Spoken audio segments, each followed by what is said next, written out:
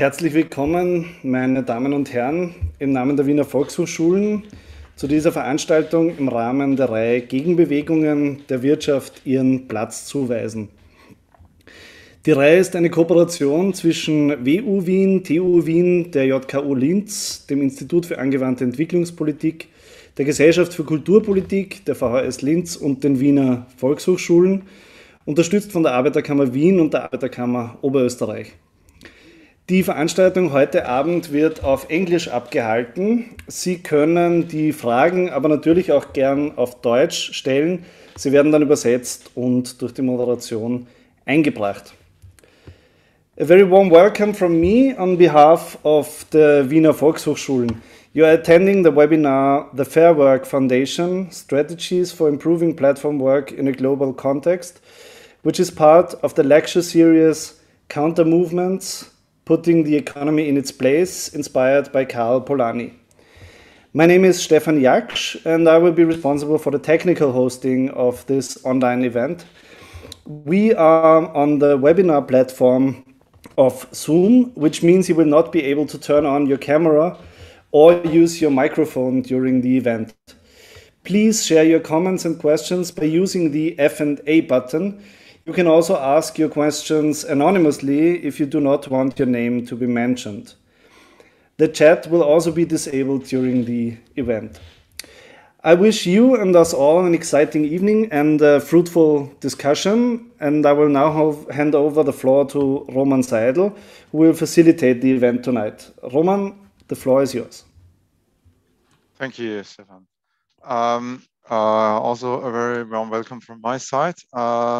I will shortly introduce the speakers, and then we will start with a lecture by Kelle.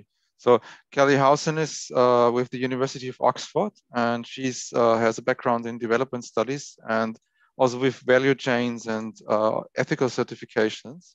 And now she's with the Fairwork Foundation, which is not a surprise concerning the title. And here she's looking at labor conditions, gig economy, and so on. So we're in gig economy here. Gig economy has maybe seen a surge in the last year.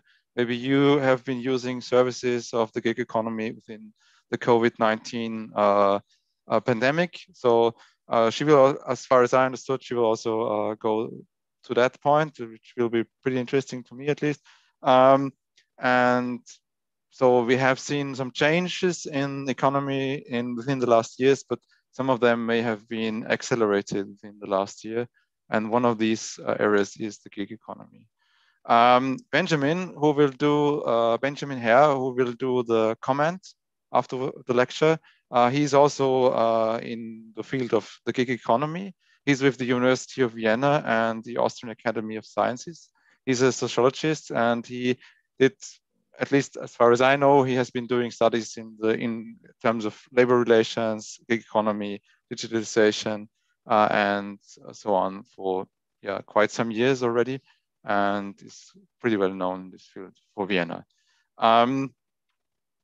Yes, so I will give the floor to you, Kelle, and as Stefan already said, if you have questions, just post them in the Q&A section of the Zoom webinar tool. Thank you. Thank you, Roman and Stefan, for the introduction, and also for the very kind invitation to present a lecture today and to tell you a little bit more about the work of the Fairwork-Projekt. I hope to put it in the context of the lecture series, especially with regards to some of the inspiration you're taking from Karl Polanyi. Just bear with me while I share my screen. And I hope that you can see the slides, not my presenter view. It's the presenter screen again. Okay, let me just... But we already we're almost there, I think. Okay, I'm just going to... I think the display settings helped last time. Display, oh, that's correct, yes. Swap presenter view, there we go. Is that better? Yes, perfect. Okay, fantastic. So the first thing I wanted to say was just that this is a very collaborative project. So I owe a lot of what I'm going to talk about to talented colleagues all over the world. And I especially wanted to mention my colleague Srujana Carter, who I understand was initially invited to give this lecture. She's working very hard on her big PhD milestone at the moment. So I've stepped in on her behalf. But she helped me with some of the conceptualization and the planning. So I just wanted to acknowledge her. In terms of my own role and my positionality, Roman, you already you introduced some of my work, but I'm a postdoctoral researcher at the Oxford Internet Institute. And as you mentioned, I have a background in development geography and economic geography. I have a particular research interest in South Africa and in labour trends in South Africa. I'm currently based in Cape Town, although I'll be back in the UK next month. I've spent the last few months in Cape Town just as a kind of strange upshot of the COVID-19 pandemic, but it really is a place where I'm quite interested in intellectual debates going on here. But the first thing that I wanted to do was to introduce the gig economy model in the way that we approach it at Fair Work. So just to give you some general notes on what characterizes the gig economy as we see it, it can be a slippery concept, Benjamin, as I'm sure you know. So it's difficult to pin down what exactly we're referring to when we're talking about the gig economy. It, of course, varies across work types, across jurisdictions, but it is characterized by certain common factors, and the first of which is the centrality of the digital labour platform. Some of the other common characteristics of the gig economy include that it tends to exist outside of what we would consider conventional employment relationships. And some have argued that it is predicated on employment misclassification, but workers in the gig economy tend to be classified contractually as independent contractors as opposed to employees. It also tends to be characterized by piece rate work, where workers are paid by task as opposed to by hour or time period. So it tends to, the gig economy tends to involve short-term and on-demand tasks. As far as Fair Work is concerned, we divide the gig economy into two broad categories. The first constitutes geographically tethered work, and by that we mean services that must be performed in a certain location. So this includes ride-hailing, delivery, domestic cleaning, care work, and beauty services. And the second category is cloud work, and this is work that can, in theory, be performed from anywhere with an internet connection.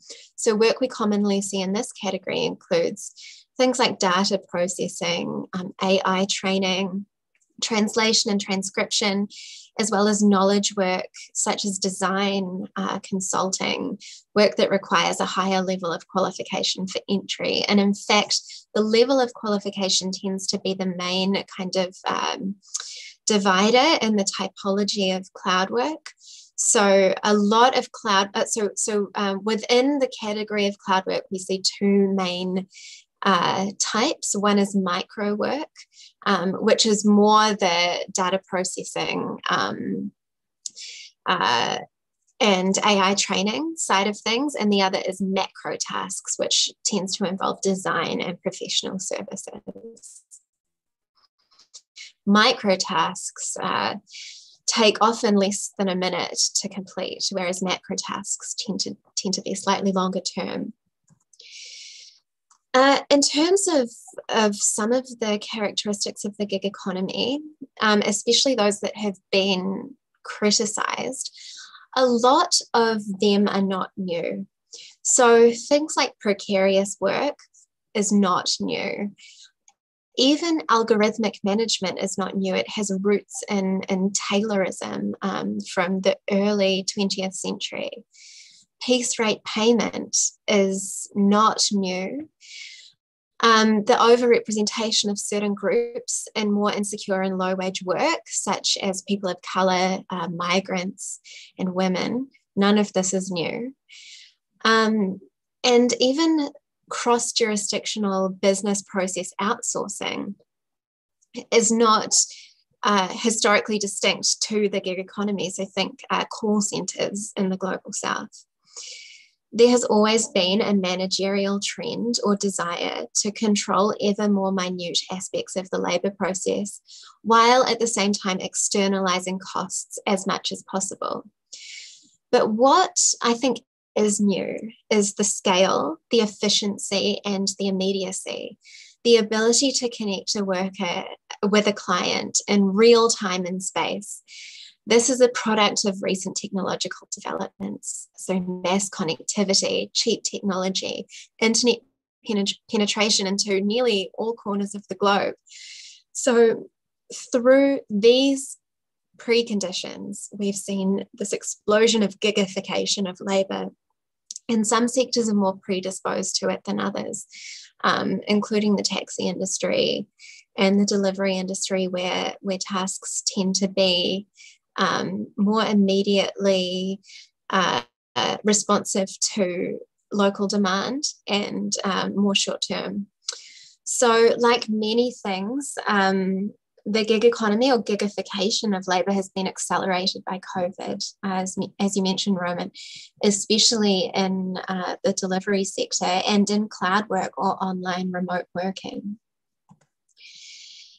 All of these preconditions might lead us to think that the gig economy and its current conditions and organisational forms are the inevitable result of the passage of technological advancement.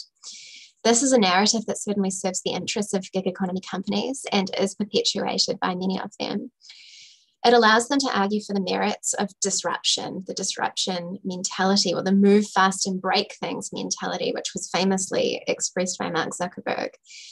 But the extension of this logic is that regulation needs to change to allow for the gig economy model or to accommodate gig companies, and that we should accept that this is simply how the future of work looks. Soon we might all be gig workers, and that's just progress. However, technology is imagined, built, and deployed by humans in response to specific social motivations and conditions. The gig economy is not determined by inevitable technological development, but by how people with the power to do so construct and direct technological tools. So that is simply to say, other versions of the digital economy are possible, fairer versions and more equitable and democratic versions than what we see today. But right now, as you may be aware, there's a lot about the global gig economy that isn't very fair. Because the majority of gig workers are not classified as employees, in most jurisdictions, platforms don't need to ensure that they earn the minimum wage. Also, because of their classification, gig workers tend to take on most, if not all, the costs related to their work. So for a ride-hailing driver, this can include car maintenance and fuel. For other gig workers, insurance, tools of the trade, transport, and mobile data. The nature of piece rate work means that earnings can also fluctuate substantially day to day. When demand is low, workers often need to work or to be logged in and available to accept jobs for long hours just to break even, or just to take some earnings home after covering costs. Most platforms don't consider this to be actually working time, but for delivery riders, this usually involves waiting outside restaurant hubs with your bike. For a ride-hail driver, it involves waiting in your car. And we hear a lot of stories about ride-hail drivers sleeping in their cars at hotspots waiting for a ride. Cloud workers also can spend a large amount of unpaid time searching and waiting for work. A survey that we conducted recently of cloud workers found that globally, they spend an average of 16 hours a week looking for jobs. So that's time that they're kind of contributing to platforms operations, but they're not being paid. For all of those reasons, gig workers are often in danger of falling below the minimum wage after costs and wait times are taken into account. They have a high level of unpredictability when it comes to earnings, as well as limited ability to negotiate their rates of pay. Platforms often can change the commissions that they take without warning. Alongside taking on all of the costs of their work, gig workers also often take on all of the risks. So platforms tend to exclude themselves from most forms of liability for negligence or poor working conditions in their contracts. Workers face immediate risks like road accidents, exhaustion, and liability for errors. A recent Thomson Reuters investigation of the conditions of food delivery couriers in South Africa found that accidents and deaths were extremely common on the road.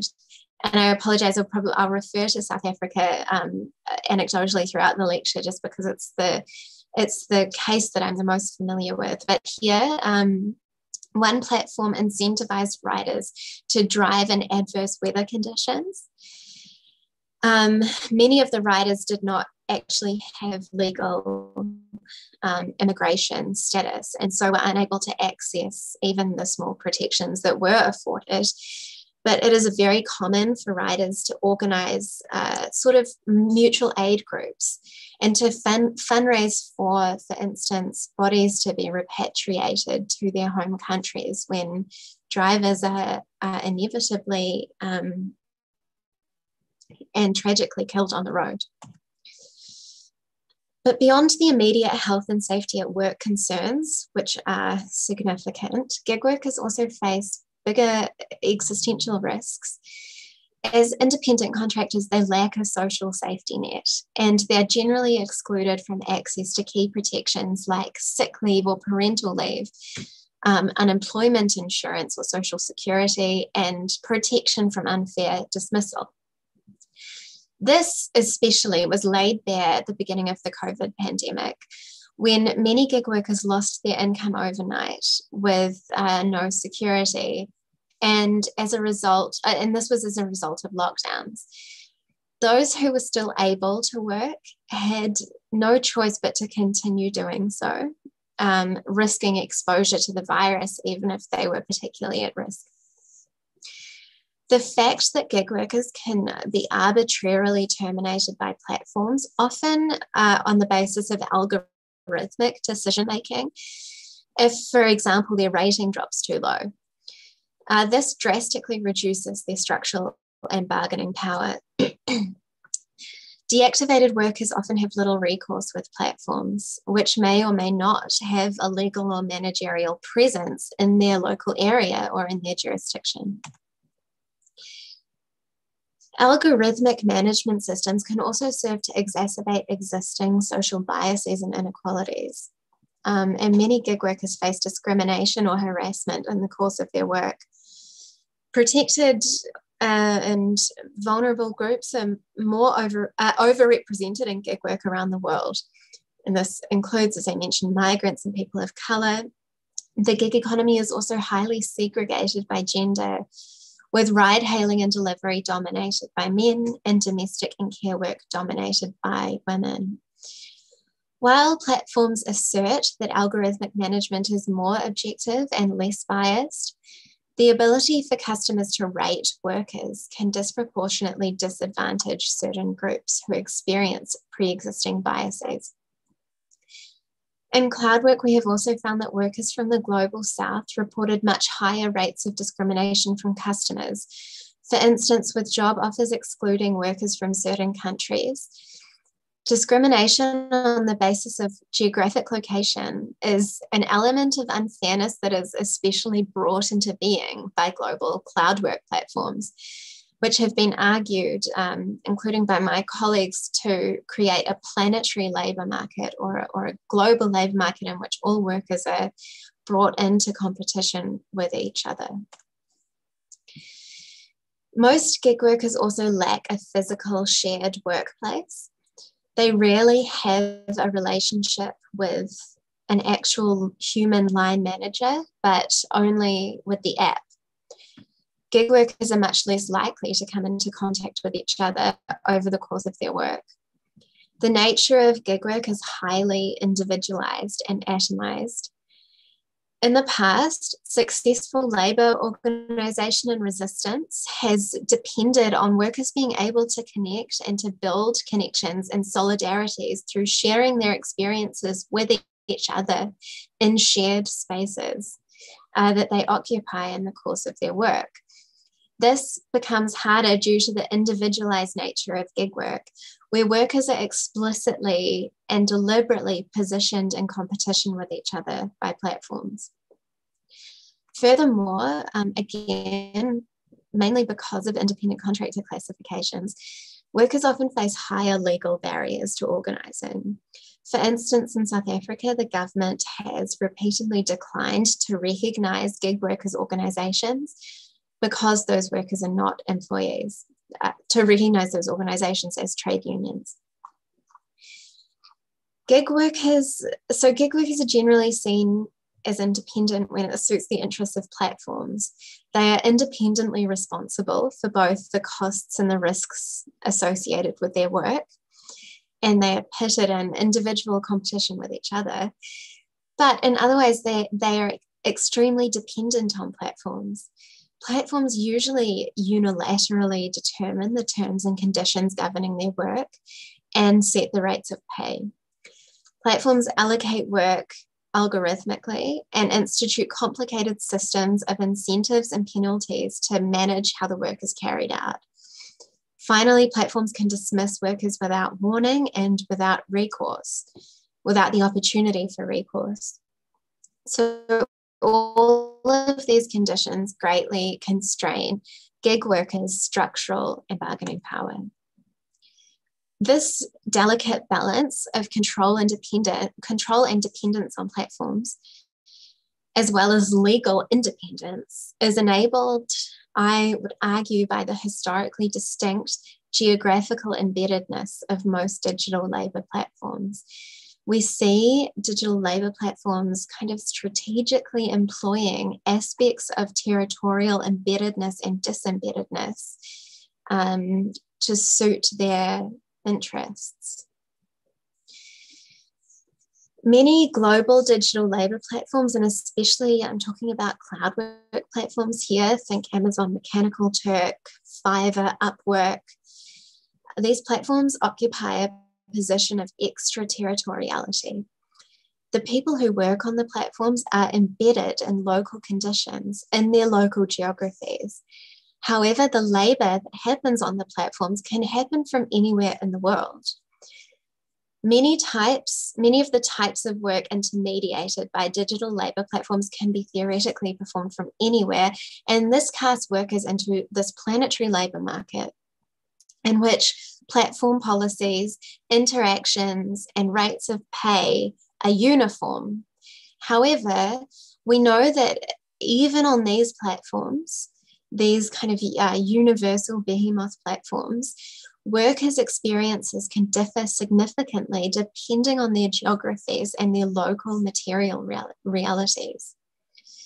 A minimum rate of pay is experienced very differently by workers in different countries with different purchasing power. As I already mentioned, workers can also experience place-based discrimination and exclusion from jobs on Cloudwork platforms. So these findings show, and this is based on a big survey that we undertook with 800 Cloudwork workers in 70 different countries in late 2020. So this finding shows that place or local context still very much matters in the planetary labour market.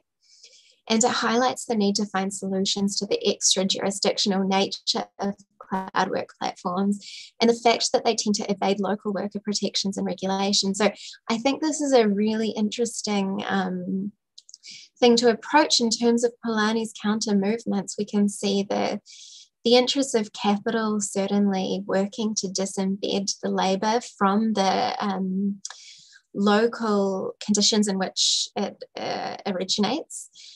And we advocate for counter movements to re-embed that labour in those conditions.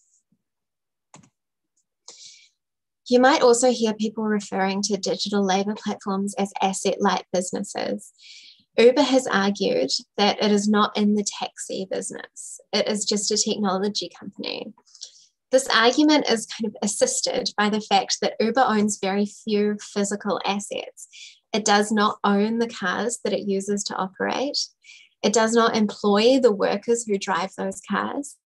It is not accountable to local labour regulations, and it sometimes doesn't even maintain a bricks and mortar presence in the cities it operates in. This ephemerality means that platforms like Uber can easily and cheaply withdraw from markets, or they can plausibly threaten to do so. However, Uber is now profoundly woven into many aspects of our urban infrastructures and geographies. The same can be said of a lot of platforms, including food and last mile delivery. These platforms help to create and to recreate the urban environments that we experience every day. They are insinuated into our public transport systems and our economies. This allows them to wield extreme regulatory power, especially in lower income countries where part of their function is to fill institutional voids. Because they can exit so easily, but we are so dependent on them, they can hold lawmakers to ransom. It becomes harder and harder to regulate them to protect workers or address other local concerns. Indeed, this is why we've seen Uber successfully basically rewriting laws in some places to better facilitate their operations. So this might all sound very discouraging. Digital labour platforms operate in a regulatory void in most cases, which allows them to exploit workers and to rapidly scale up in order to cement and even to institutionalize their exploitative model. There is an urgent need for both national and global level policy dialogues and responses. However, it's clear that there are serious obstacles to regulating the gig economy. Therefore, there's also a role for non-state mechanisms to play in shifting the conventions governing the global gig economy. And this is a core goal of the Fairwork-Projekt. So Fairwork is an action research project. We're a coalition of mostly academic researchers who are focused on creating positive change through the research process. Fairwork's theory of change centres on engagement and advocacy with 4 main stakeholder groups.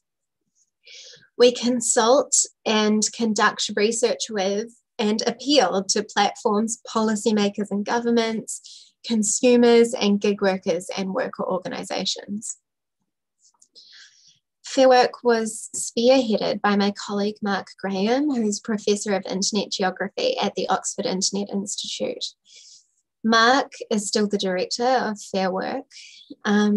Initially, the project was based on a partnership between the Oxford Internet Institute, the Faculty of Law at Oxford, the Institute of Information Technology in Bangalore, and the universities of Manchester, as well as Cape Town and the Western Cape in South Africa. In the 3 years since it was established, Fairwork has now expanded into a collaborative network of researchers in more than 20 countries, including Austria, I should mention. Because of what we understand about the global extraterritorial and ephemeral nature of platforms, the counter movement must also be global in nature. We have always aspired to grow Fairwork into a global network, and we are continuing to bring on new collaborators. Most of our partners, as I said, are based in academic institutions, but we also partner with independent research teams and with NGOs. Our network allows for a unique comparative perspective on the gig economy, and it's often really encouraging and wonderful to see the diversity of the expertise within the Fairwork network. And I think that really lends strength to our action research and our collaboration. The core methodology of Fairwork research is based on these 5 principles of fairness in the gig economy. These principles were developed through previous research, as well as through ongoing stakeholder consultation, including and most importantly with gig workers themselves in several countries. The principles continue to undergo a democratic process of review every year to ensure that they remain relevant and sensitive to current issues facing gig workers in the countries where we do research. So we evolve them and update them through an annual process. You can see here a general explanation for each principle, but they also include more detailed criteria, which can be found on the Fairwork website. But the 5 principles themselves are fairly straightforward. They're fundamentally that all gig workers should have the right to fair pay, fair conditions, fair contracts, fair management, and fair representation. We've also adapted a version of the principles for Cloudwork, based, of course, on the same key themes, but acknowledging some of the main differences between the geo-tethered gig work, such as ride-hailing, and the planetary labour market that's brought into being by Cloudwork-Platforms. And the latter, we see specific issues there, including the potential for geographical discrimination, as well as a high prevalence of non-payment and a higher risk of exposure to psychological harms. So the Cloudwork principles follow the same 5 tenets, but they deviate slightly in terms of the detail of the criteria. In both cases, the 5 principles have been further broken down into 10 thresholds, and our core Fairwork activity involves assessing platforms against those thresholds to produce an annual score out of 10. To arrive at the score, we triangulate 3 main sources of information. So first, we access publicly available information about platforms, and we review their policies affecting workers.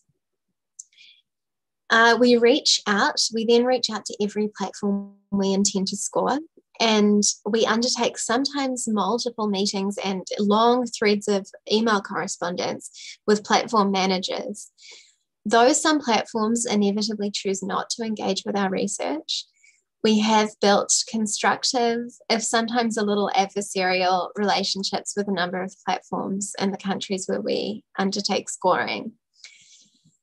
Platforms can provide us with more data about their policies and practices to help with the scoring process. However, I think it's just important to note here that inclusion in the league table is not voluntary for platforms. If they fall within our scope, we will include them in the league table, irrespective of whether they choose to engage with the research. And I'll explain a bit more about what I mean by league table in the next couple of slides. But this is an important way that we maintain the integrity of our methodology, as opposed to, for instance, some voluntary ethical certification schemes that may fall prey to corporate fair washing. This also helps us to incentivize platforms to actively participate because they're going to be scored and assessed either way. It's almost always in their best interest to actively engage, and those platforms that do tend to perform better in our reports. Finally, we undertake interviews with workers on each platform, and for Cloudwork, we conducted surveys with approximately 60 workers per platform. These worker interviews are not intended to be a representative sample, and of course, because platforms very closely guard information about how many workers are enrolled, it's impossible to generate a representative sample. But instead, we use the worker interviews to give us an insight into workers' experiences, and importantly, to test or to falsify the assertions of platform managers. So where platforms tell us about a policy or a practice, we seek to verify it with worker interviews. If worker interviews reveal that it is not always observed in practice, that gives us a pause in awarding a particular point. It's also important to note that we only award a point where we have positive evidence that it has been met. So if we don't have enough evidence, we don't award that point. And a 0 score can indicate either that the platform was in active contravention of the criteria of that principle, or that we simply didn't have enough evidence to show that they were meeting it. Every scorecard goes through a rigorous internal review process. So it's reviewed by collaborators who are experienced in the scoring process from other teams within the Fairwork network. Each principle contains a more basic and a more advanced threshold. I hope I'm not going into too much painful detail about the scoring process, but I think this is all useful context. So, for instance, Principle 1 concerns fair pay. In order to receive the basic point, platforms must demonstrate that workers are paid at least their local minimum wage per hour after costs and waiting time is taken into account. In order to receive the advanced point, they must show that workers earn at least a local living wage after accounting for costs and waiting time. So in order to award the advanced point, we first need to verify that the basic point is being met. This provides platforms with an incentive to make changes to institute minimum standards of fairness. And it sometimes gives us a position of leverage where a platform might be potentially satisfying the advanced point in order to make small changes to fulfill the more technical criteria that is associated with the basic point. So this allows us to produce scorecards for each platform, which show the platform's performance against the 10 thresholds. These are hosted on the Fairwork website, and they are published in annual country reports. The first global Cloudwork report will also be released actually on the 15th of June. And I've been leading the Cloudwork research, so I'm really excited to put it out into the world. I hope you don't mind a bit of shameless self-promotion, but we're going to be hosting a webinar as part of the launch of those Cloudwork scores. So I hope you'll keep an eye out if you're interested in joining, and we'll post details on the Fairwork social media channels. But another important part of our methodology that I wanted to mention is that we also display each platform's score on what we call a country league table, or in the case of Cloudwork, a global league table. The league tables are a really important part of the action research because they allow stakeholders to very easily compare the performance of certain platforms against their key competitors. So we hope that this will appeal both to consumers in deciding which platforms to use, and also to workers in deciding which platforms to enroll with. And platforms' relative league table positions become a key point of leverage for us. So ahead of finalising the scores, we advise platforms of their provisional league table position relative to their competitors. And we found that this is a very effective way to motivate them to make policy changes or to provide evidence in order to improve their position in the final published league table. The idea here is really to demonstrate in an accessible, visual way the spread of practices that we see in the gig economy. Our league tables show that some platforms actually do take their responsibility to their workers more seriously than others. At a fundamental level, this shows that change is possible. Better practice is possible. It also shows that unfair working conditions are a choice that some platforms are making. And by the same token, they can make fairer choices. So we've now reproduced this methodology for 2 years running in South Africa and India. We've also released league tables in Germany and Ecuador. Our UK and Chile reports are forthcoming. And we have league tables in various stages of production in many other countries. And this building momentum is starting to add up to real impacts. We're increasing the profile of fair work around the world and our growing engagement with media puts further pressure on platforms to take us seriously. So with the help of some very talented colleagues, we've built our capacity to communicate and disseminate our work through various creative channels, including social media and popular media. We've produced videos and podcasts, and we're focused on finding ways to always make our work accessible to audiences outside academia. We've also contributed to some high-level policy discussions. One example is a recent House of Lords inquiry in the UK into digital work, which we provided oral evidence for the inquiry. And the report of the inquiry recommended as one of the key recommendations that the government strengthen gig worker protections. We are especially focused on reaching out to and providing resources for gig workers. Our online workers centre includes union directories and other resources and tools such as apps that people have developed that allow workers to more accurately measure their hours worked and challenge platforms that might be getting away with non-payment. We aim to provide a platform for workers' voices, and our podcasts produced by Robbie Warren have been one way we're achieving that. All of this helps to advance our core goal of shifting the underpinning conventions within the gig economy. We want the discourse to move from disruption rhetoric to something that actually acknowledges the human consequences of this disruption and the centrality of human workers to this process of disruption. Gig workers and their experiences have been seen as largely incidental within conversations going on in Silicon Valley in the past.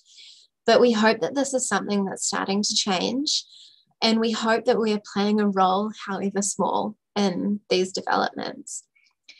But beyond challenging the sustaining narratives of exploitative gig companies, we're also driving concrete material impacts in the countries we work in. So this tends to be based on a long and drawn out process of negotiation with platforms and on building relationships and building trust. But platforms have actively made changes to their policies and practices as a result of engaging with Fair Work.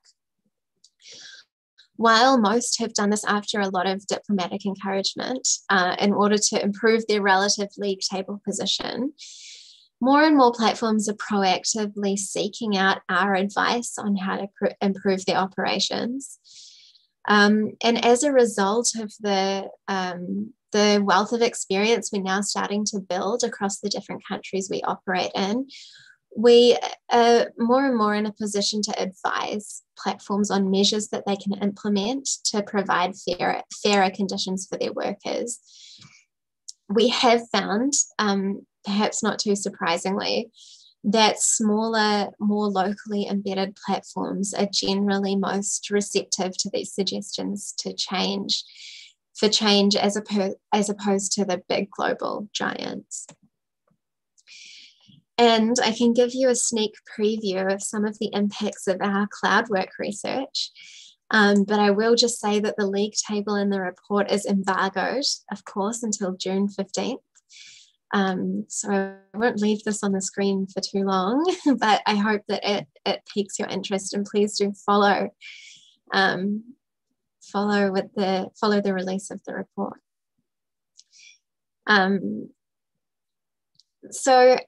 The newest part of our theory of change, the newest methodology that we're incorporating into the Fairwork network is what we're calling social transformation. And this is where we're reaching out to organizations, and it could be academic institutions, local governments, as well as companies, NGOs, and some religious organizations as well. And we're encouraging them to sign up to something we've called the Fairwork Pledge, which is by signing the Fairwork Pledge, an organization will be able to display the Fairwork official partner badge that you can see on the screen here, by making some meaningful changes to be supporting fairer work in the gig economy. So if it's a large academic institution, for instance, that might involve encouraging their students and their membership to be referring to the Fairwork League table when choosing which ride-hailing platform to use, for instance. Some organizations have built the Fairwork League table into their internal procurement policies in different ways to be encouraging the use of higher scoring platforms. So this is something that we're really turning our energy to now that we have league tables coming out in a number of different countries. We're very grateful for the support of a number of different funders, especially the German BMZ, or the Federal Ministry for Economic Cooperation and Development, who has funded Fair Work through their implementation partner, GIZ. And I've just come in at under the 45-minute mark. So Roman, perhaps I should pass back onto you and we can invite some comment and questions. Yeah, thank you. Thank you very much, Kelle, for the most interesting talk. So now I would again ask you to pose your questions in the Q&A section of the Zoom conference tool. And I would now ask Benjamin for his comment on the lecture.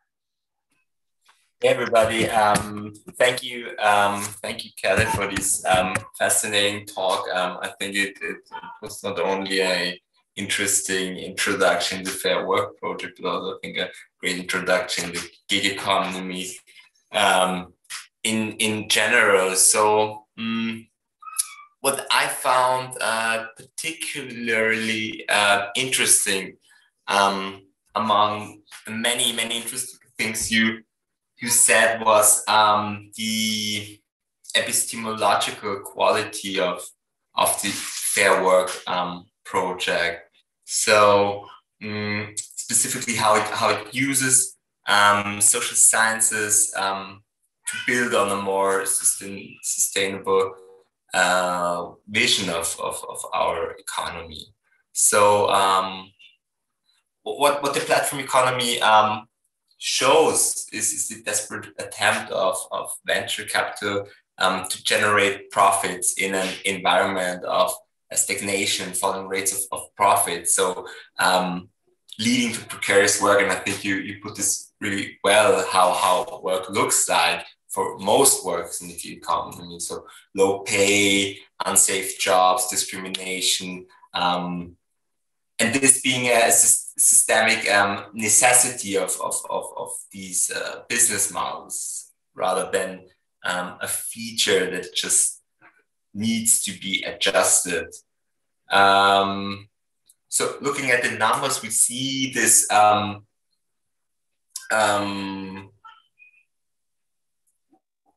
these avenues of profit production, they grow. So broadly spoken, more and more members of the global surplus population find opportunities to sell their labor power in these or through this business model. And this massive development takes place on a global scale, which leads me to the first thing I like so much about the Fairwork project, which is its transnational scope.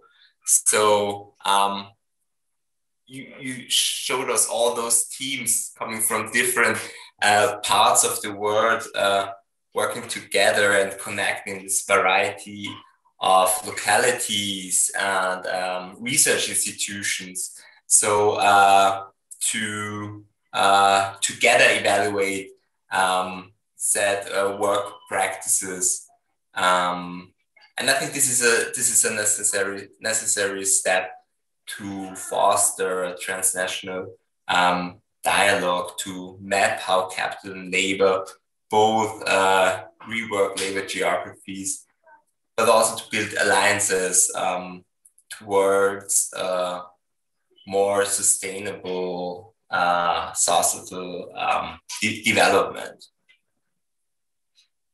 And then I think that the Fairwork project also fosters an emancipatory understanding of the social sciences. So it's, in my opinion, it's more than just writing reports and papers. So if I think of the work we do in academia, it's about publishing articles and presenting papers at conferences, and it's more about interpreting the world. But it's not so much about intervening in this world. And I think the people involved in the Fairwork project, they do intervene, and they kind of take a step outside this separated field and engage with the world and with working class realities. So social sciences here is more than an impact factor, but an instrument to grasp those recent and increasing developments in global capitalism.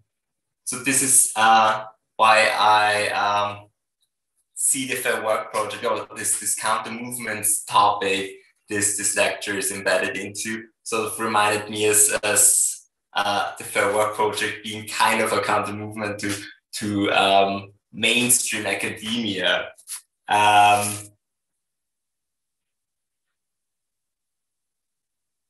So more than formulating an argument, more than identifying research gaps, and more than contributing to debates, and especially not being detached from the living experiences of the working class.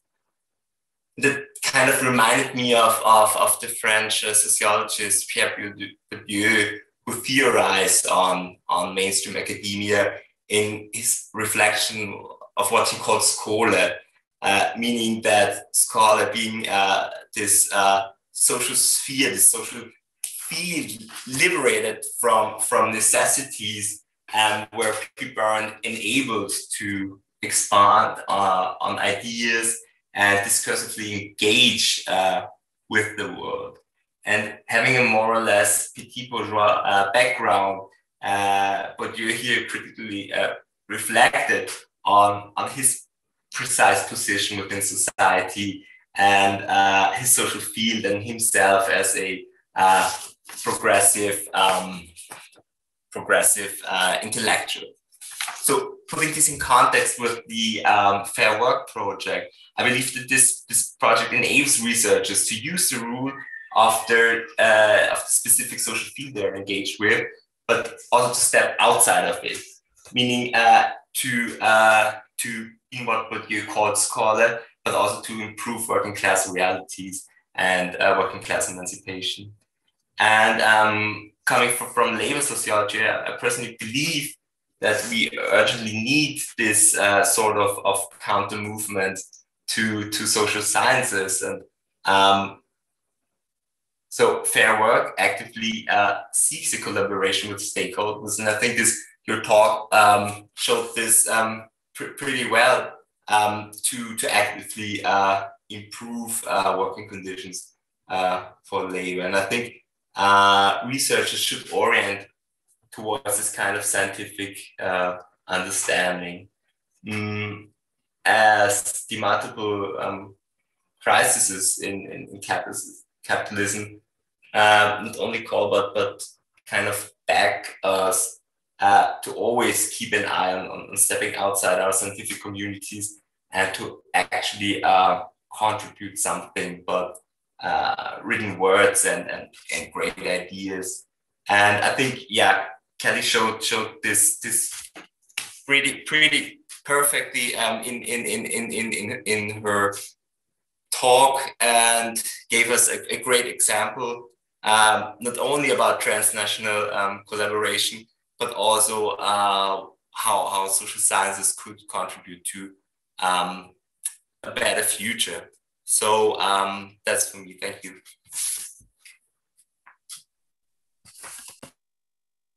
Thank you, Benjamin. Kelle, do you want to respond to the comment?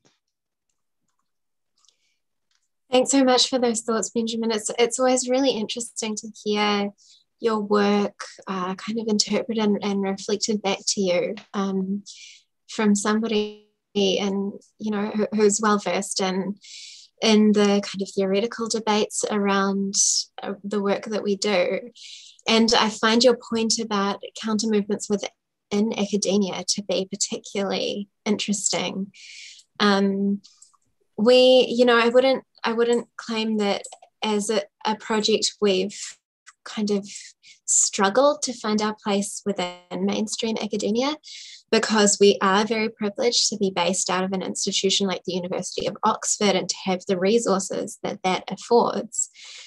But we have found the need to continuously kind of justify the work that we do as action research.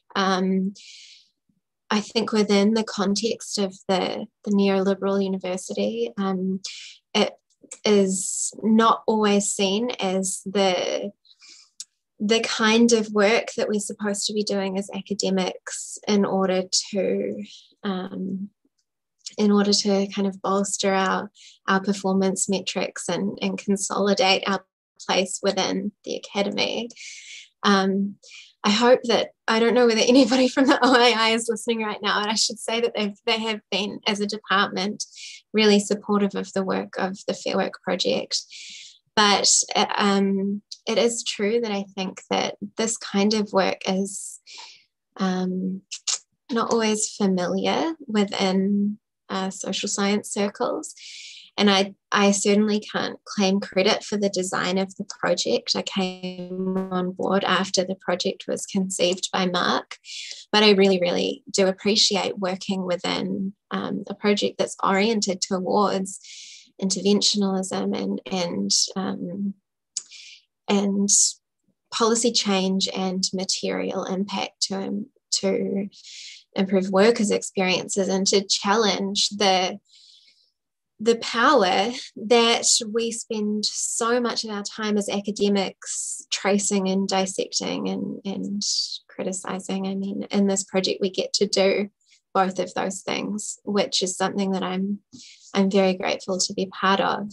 But by the same token, because of my previous work on criticizing ethical initiatives and initiatives that are trying to make change in the real world, I think that we always need to be wary of the potential for co-optation and for corporate interests to undermine the kind of integrity of what we're trying to do. And I think that happens all too easily, often without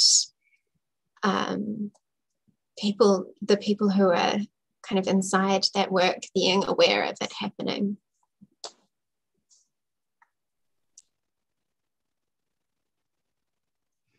Okay.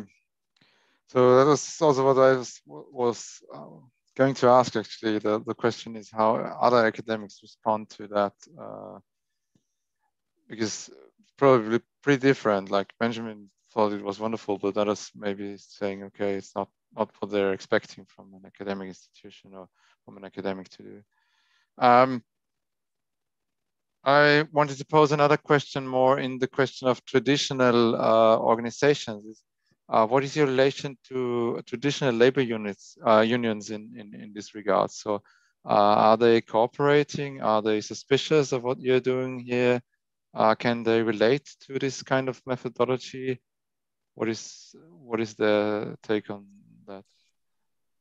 It very much depends on the context, I would say, but our intention is never ever to take up space from worker organization, including from traditional unions. What we aim to do is simply to amplify the work that workers are doing to organize within the gig economy.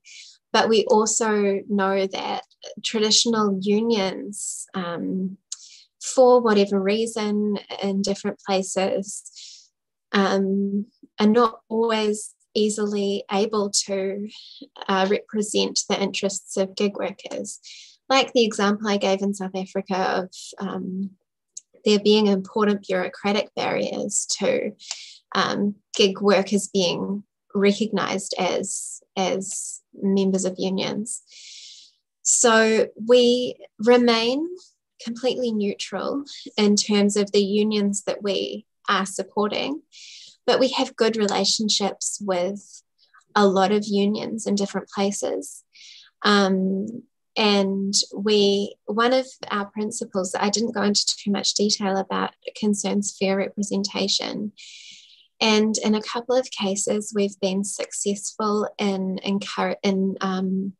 convincing platforms to adopt a formal policy of recognising a workers' association if they were approached by one. And so in this way, we try to support the work of local organisers without being biased towards any particular local organisation. Okay, thank you. Once again, I'm asking you to pose your questions in the Zoom Q&A or F&R&A or something like that, probably in the German version it is called. And we will see them and we can then respond to them. Benjamin has raised his hand. I had another question regarding consumers being a pathway for change. So in your talk, you showed us this table and we saw Uber being more or less at the last position in the different national contexts. So Uber is the worst, but still it's so popular. And there's this paper by Anders Pekarek, I think, that deals with consumers and their attitudes toward gig work. So how do you see what potential is there actually, given that the labor is so cheap and reflects in low prices? Yeah. I think that's a really good question, and I have to say, my perspective on this might differ slightly from some of my colleagues, but because of my research background, which was about, I wrote my PhD on the ability of fair trade certification to improve the conditions of labourers on South African wine farms. And of course, initiatives like fair trade are very much predicated on the power of ethical consumers to effect progressive change. And through that experience, I became very critical of this idea of the ethical consumer being able to correct the kind of injustices and inequities of the market. For one thing, I think that it's a highly individualized and neoliberalized solution to collective problems and problems that are rooted in, in the example of my PhD research and kind of colonial legacies. And I also think that, some of the research I've seen in this area suggests that the potential of ethical consumerism has been quite overblown. In the end, consumers might claim that they make decisions based on personal ethics, but often when it gets to the point of purchase, that doesn't factor in quite so much. And I think that we need structural collective solutions to what are structural and collective problems. But of course, Fair Work will continue to appeal to the users of apps to express in whatever way they can solidarity with the struggles of people who labor on or via those apps.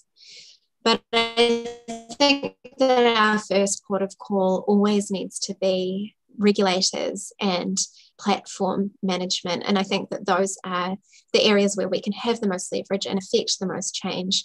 I hope that consumers will pay attention to our findings, and I hope that they will kind of express solidarity with those workers.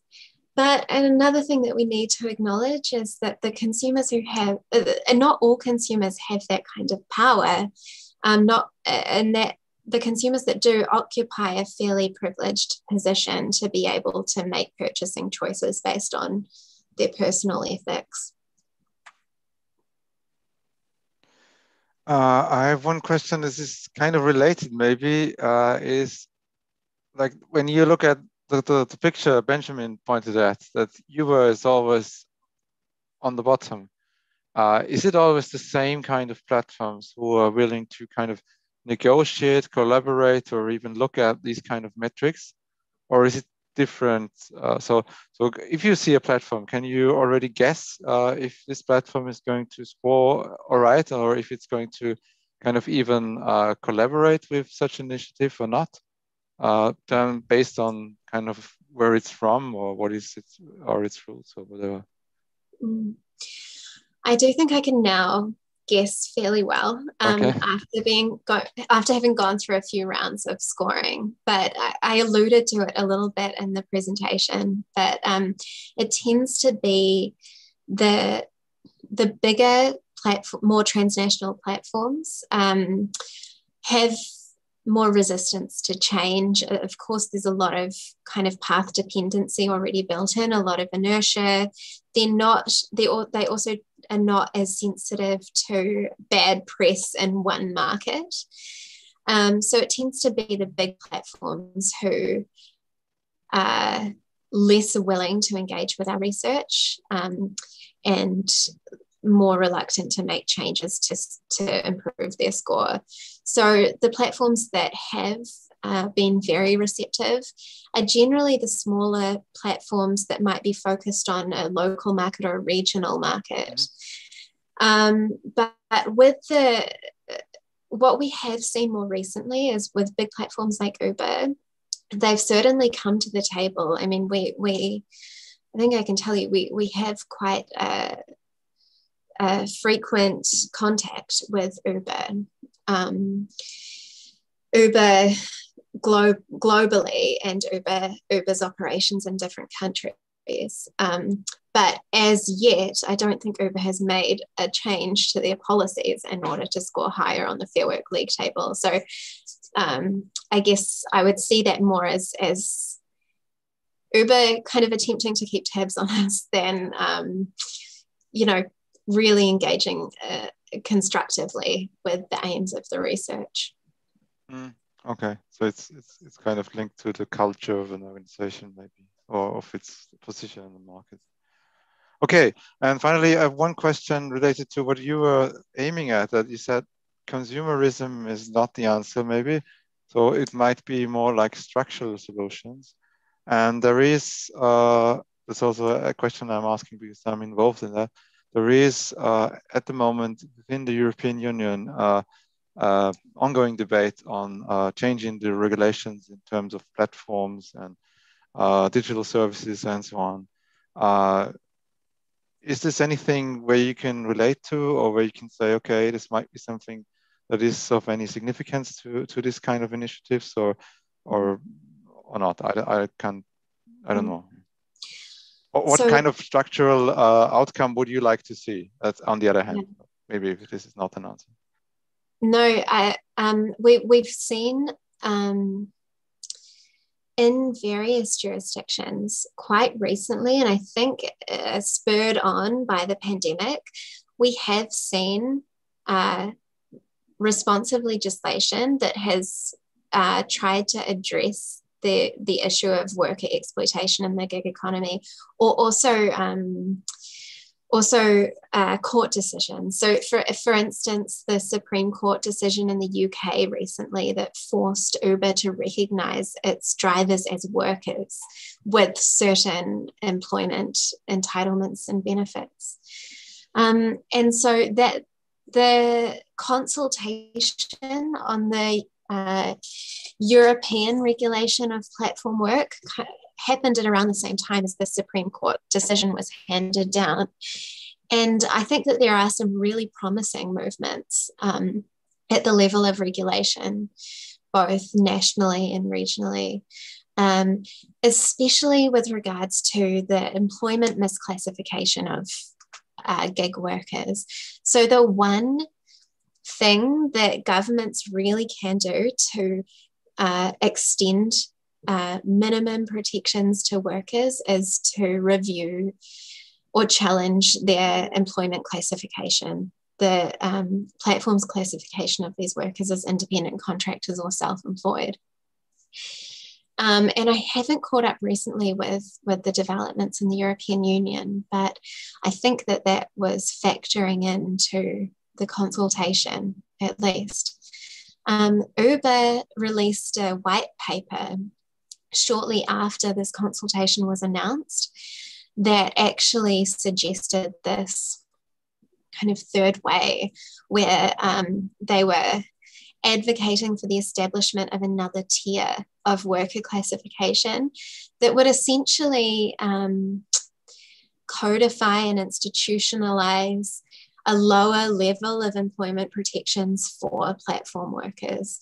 And this is very similar to what they achieved in California with the ballot measure called Proposition 22, where they kind of succeeded in writing their own employment law, which was kind of a concession to some of the concerns of their critics, but mostly just allowed them to continue their current practices.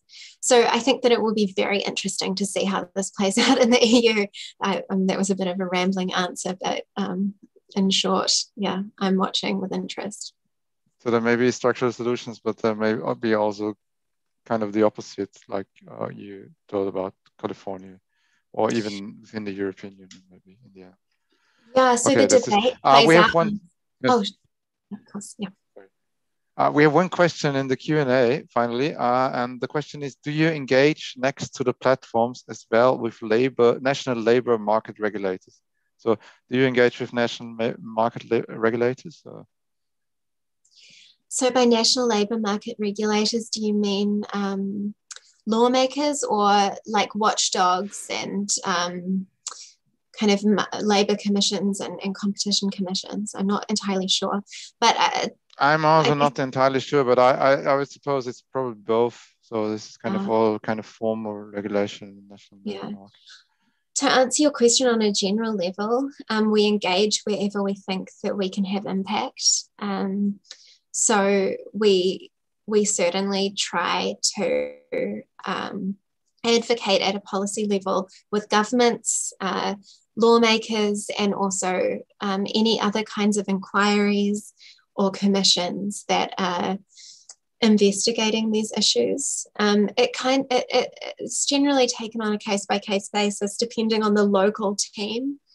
In South Africa, our team here includes a few labour law experts, and so we've been able to produce quite a detailed policy document for improving regulation around gig work here in South Africa. I see a follow-up, Klaus. So yeah, it's kind of an explanation of what was technically meant, because it's Switzerland. I don't know if you're engaged in Switzerland, and there would be the political and federal state agencies, which are obviously doing labor regulations. Do you know anything about Switzerland? Or? We don't actually currently have a Fair Work research team in Switzerland, although Klaus, if you're interested, please feel free to reach out. We're always looking for new partners in different places. But I mean, I guess the basic answer to your question is that we engage wherever we think that we can have impact. And so in the context of Switzerland, we certainly would be looking to engage with those bodies. Okay, fine. Thank you very much. If there is no further questions, I would, Benjamin wants to say something again. All right. Sorry, I need to use this great opportunity to speak with someone from the Fairwork project, because I'm very interested in this thing about what you call ephemerality and extraterritoriality. And when I think about, again, the 4 pathways, you showed us how we can improve the platform economy for labor. So when it comes to extraterritoriality and ephemerality, and then I think about collective action. I think, for instance, about Canada and Foodora leaving the market as soon as workers established a union. What are your thoughts on that? Yeah, so this kind of strategic embeddedness and disembeddedness that platforms very consciously deploy, it is a tactic to evade the consequences both of regulation and of worker organization. And there's no simple, solution to it. There's no simple kind of counter movement. One interesting development that happened last year at the height of the first wave of the pandemic was this wave of protests that spread across Latin America. And so these were coordinated protests amongst a number of Latin American countries, targeting platforms in the food delivery sector in general. So this was, I think, the first real example we've seen of kind of transnational and sectoral resistance movement. And I hope that we'll begin to see more of these. The UK Supreme Court decision has also been very influential, I think, in other countries. And so I know that in South Africa, there are plans to bring a similar class action lawsuit against Uber here. So these small victories in isolated places actually encourage similar resistance and activism in other places. So there are opportunities for global solidarities and for kind of transnational worker action. And I hope that we'll be able to build on those.